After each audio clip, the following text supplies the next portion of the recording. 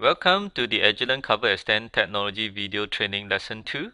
In this lesson, we will discuss about software and hardware requirements for cover extend technology.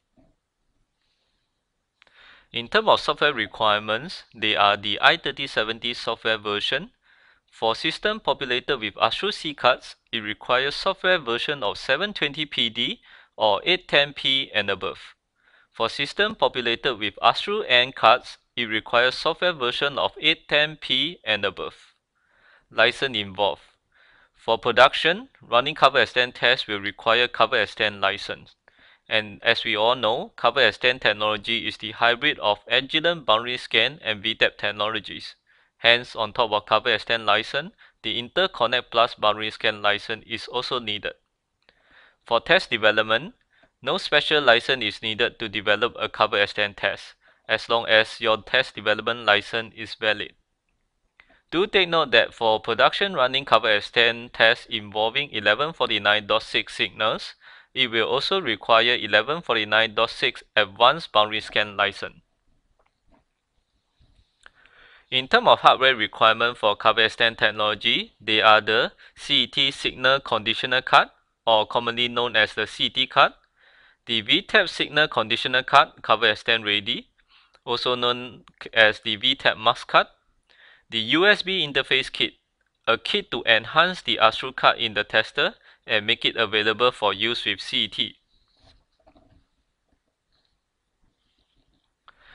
This is the picture and Agilent part number of the CET signal conditioner card.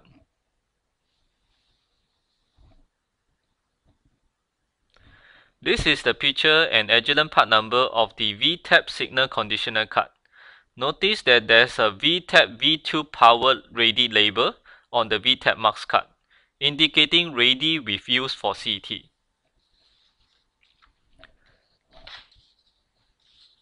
Important, please take note that test check hardware will not work with cover extend. For cover extend, always use the standard VTAP amplifier board. Only in situation where standard VTAP amplifier board is unable to install due to small device geometry or mechanical space constraint, VTAP polarity check amplifier board can be used. Standard VTAP amplifier board has better performance than the VTAP polarity check amplifier board. Hence, it is strongly recommended that standard VTAP amplifier board is used for cover extend whenever possible.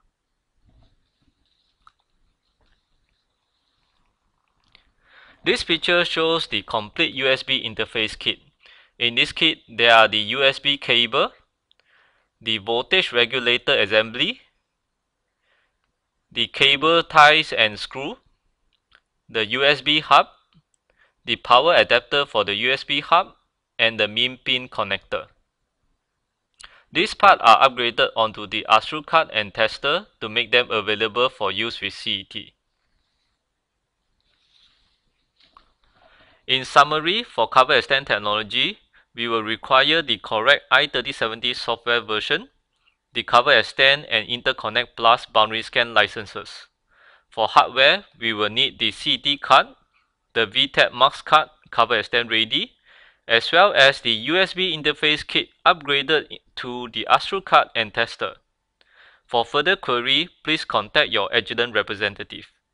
In the next lesson, we will begin cover extend test development discussion. Thank you.